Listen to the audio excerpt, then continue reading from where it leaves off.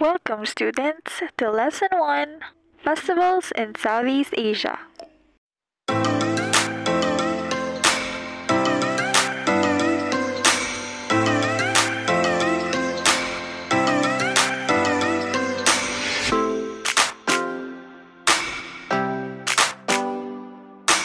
In this lesson, we are only gonna discuss 4 different Southeast Asian festivals.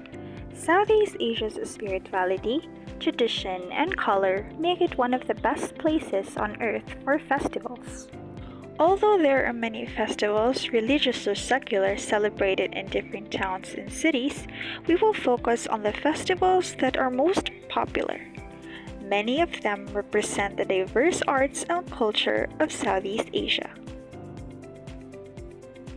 Songkran Festival. The Songkran Festival, one of Thailand's well-known cultural festivals, is a celebration of the Buddhist New Year. Beginning in April, the festival is when revelers go to Thailand's major streets and engage in the biggest friendly water fight in the world. The partying crowds, regardless of age and gender, also rub brightly colored talc or chalk on one another. Armed with buckets, containers, and water guns, some use water hoses. Festival participants indiscriminately bless all people whom they encountered in the streets. This friendly throwing of water, which symbolizes Songkran's spring cleaning aspect, is also considered a means to pay respect to others. Traditionally, the rubbing of talc or chalk is also practiced by monks for blessings. Thaipusam Festival. The Thaipusam Festival is held in January or February by Hindu devotees in many parts of the world. This festival has the strongest following among Malaysians and Singaporeans.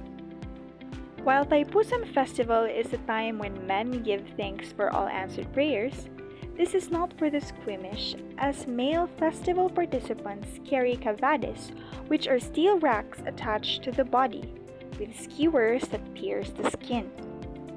Thaipusam is a demonstration of how devoted Hindus are to the Lord Murungan. Warning: some viewers may find the following video disturbing. Viewer discretion is advised.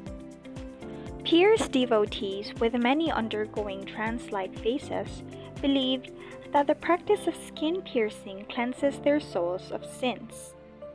In Malaysia, the festival is centered on the Batu Caves, where you'll find the world's second largest statue of Lord Murungan.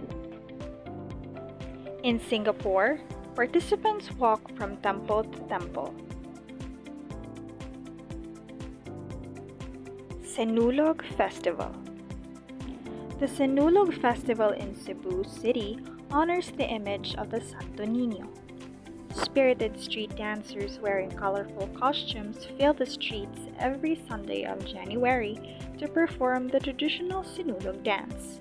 In this dance, participants move to the beat of the drums, resembling the Sinulog or the water current. According to historians, the Sinulog Dance Festival links the Filipinos' pagan past to their Christian present. Before the Spanish colonization, the natives were already dancing the Sinulog to worship their wooden deities or anitos. The tradition continued when the colonizers came, but it has now changed to reflect the reverence to the Santo Niño as Christianity became the predominant religion of the natives. Waisak Festival. Waisak Festival is the most sacred day in Buddhism, as it celebrates the birth of Buddha and his enlightenment, as well as his attainment of nirvana. This festival is celebrated in many Buddhist countries around the world, but the one in Borobudur in Java, Indonesia is perhaps the most remarkable. Borobudur, one of the region's most renowned cultural sites, has the largest Buddhist temple in the world.